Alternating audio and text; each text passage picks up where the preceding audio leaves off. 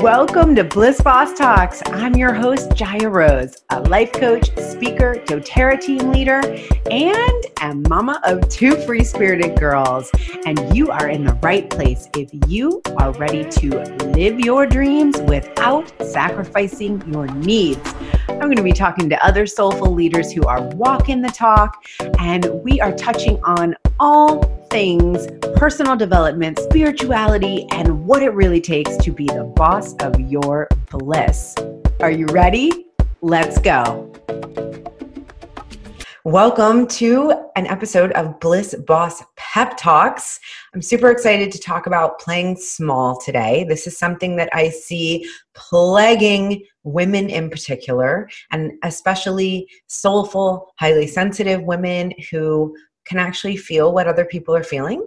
And a really common thing that happens is we hold ourselves back because we don't want to make other people feel a certain way.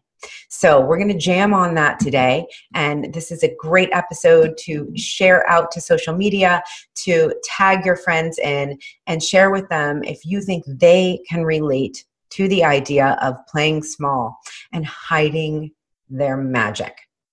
Yeah, let's go. So the first thing I want to talk about is this idea of playing small and where it really comes from. So I've identified a couple different reasons that most women are playing small. And when I boil it down to what it really is it's fear. It's always about fear. It's about fear of showing up too big, being too loud, being too much. And then it also could be around a fear that if you commit to something, if you say you're going to show up, maybe you're going to mess up and you're not really going to do it well. And that's a bit of perfectionism, right? This idea that if you hold yourself back from going all in, if you hold yourself back from being in your highest potential and truth, then you don't have to fail at it.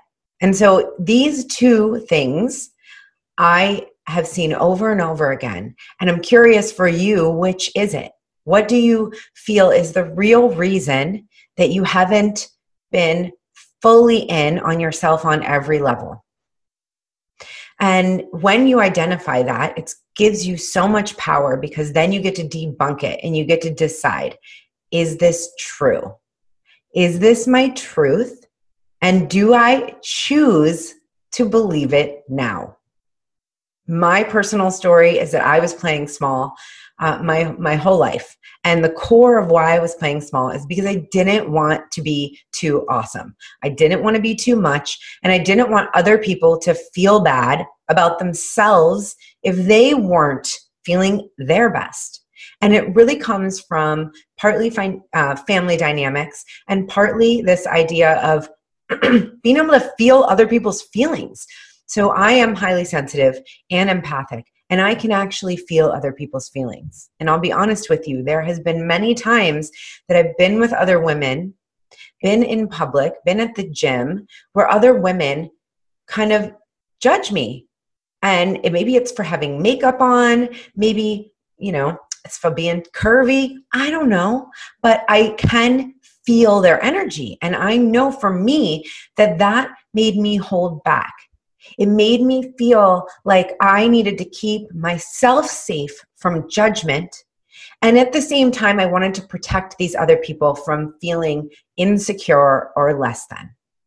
So let's dive into a few different ways you can tell if you are playing small, because a lot of times what happens is we just think we're just playing. We're like, what are we talking about, Jaya? I work so hard. I'm tired at the end of the day. I'm making enough money. I'm doing way better than I ever have been. And that's awesome. This is not about shaming. This is not about deciding, oh, where am I broken and I need to fix? This is about creating a holistic relationship with your potential. Hey, so sorry to interrupt. I hope you're loving this episode and make sure to stick around for the rest of it. I just wanted to pop in and let you know that I have a beautiful free resource for you.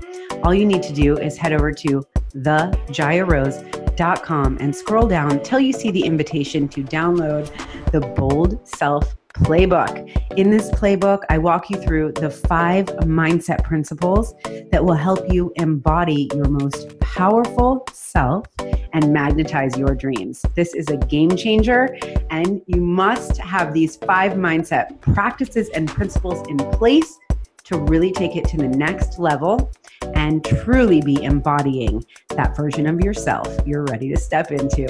So head on over to thejayarose.com and download it. Can't wait to hear what you think, and keep on listening. And there is no way to measure our success or know the direction we are going unless we decide what that looks like, unless we create an intention for ourselves. And having some structure around that and some methodology and understanding of what it is we're striving for. What does it even mean to go all in your life? What does it mean to live in your purpose, to live at your highest potential? And you may be able to say back to me, oh, Jaya, I know what it means. I teach other people what it means. And that's awesome. But today, I want you to look at it from a holistic viewpoint, because my personal belief is that we don't have true prosperity without all of the things that make us prosperous. And it's not just money, and it's not just health. It's more than that. So I'm going to talk about this today, and I want you to really reflect on this. If you have a pen and paper, grab your pen and paper. If you're ready to dive in, then this is the episode for you, okay? So let's dive right into the 4 things. So I live under the impression that we are obviously more than physical. We're obviously more than spiritual. And so to only think about one thing, to me, is cray-cray. I don't see the point in that. And I know for me that I have had different times in my life where I'm doing really well financially, but I was letting my health slip. I was doing amazing spiritually, so connected, so guided, feeling so in tune, but I'm letting my finances slip. And so the real definition of prosperity is well-being. It's thriving. And so to actually be thriving on every level, we need to know what these levels are. So I work under a 4-pillar framework, and the 4 pillars, I call them self, health, wealth, and source. And essentially what these things are is really yourself, your body, right? So we could call it body, mind, and spirit, and also wealth, because we need to include that. So where are you inside of all these things? And this is where we start to talk about balance. You know, I don't really believe that we're going to find a perfect balance in our life, because things change so much. But at least we can understand, where are we putting our energy?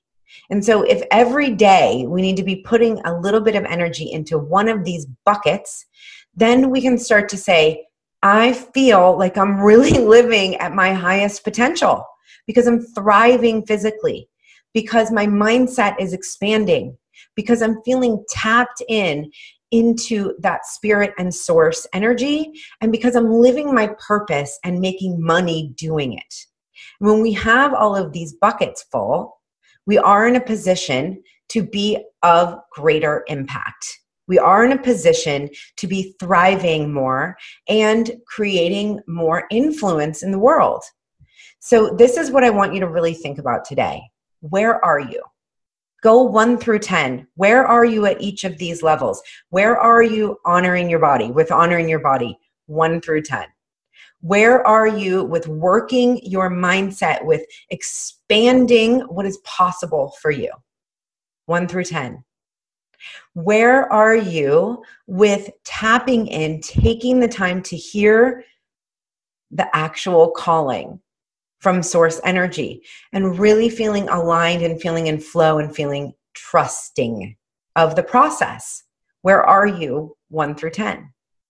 And then lastly, where are you with living your purpose? If you are a stay-at-home mom, if your purpose right now is to stay at home with your kids, then where are you with that? How do you feel about that? How do you feel inside of that? If you are an entrepreneur and you're inside your business, how are you inside your creativity right now? Are you feeling like you are really attracting people to you and living inside your purpose? 1 through 10. And don't judge it, decide it. Decide it, don't judge it. Wherever you are is totally good, but it's also power to really, really understand where you are. Yes, this is what I wanted to share with you today in this quick episode. And just one more thing I want you to think about, going back to really understanding why we hold ourselves back. It's not for the reasons we think. It's not for the excuses we make. We're too busy to exercise. We're too busy to eat healthy, or we don't have enough education to make money. I mean, people make so many excuses around these pillars of life that actually make us flourish and prosperous. And the truth is that's not the truth. The truth is not that you are too busy. Never. Because some of the most successful people in the world are probably some of the busiest or have the most responsibility. It's because there's fear. Period. There is some fear around who would I be if I was thriving on every level?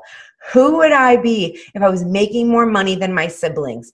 Who would I be if I showed up on stage really, really living to my highest potential? Who would I be? And where is there resistance in that?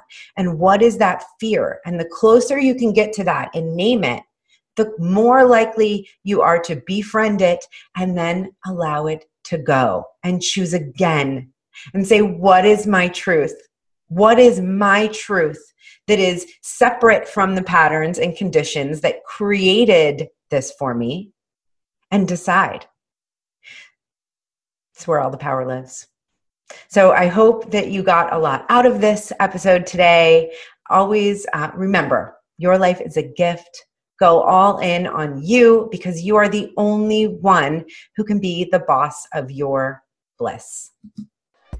Yay. Thanks so much for listening and being here. And if you loved this episode, please take a moment to rate it on iTunes. I feel so honored when I read your reviews, and I would love to feature you on the podcast as a spotlight review. Also, find me on Instagram at Jaya Rose, and I would be so excited to share your story into my story. I just love seeing the feedback and that you're listening. So share it out on social media. Share it with somebody who you think it could benefit, because us showing up for other people is what this is all about. It's a ripple effect of change, and we do that by sharing. So thanks for being here, and I'll see you next time on Bliss Boss Talks.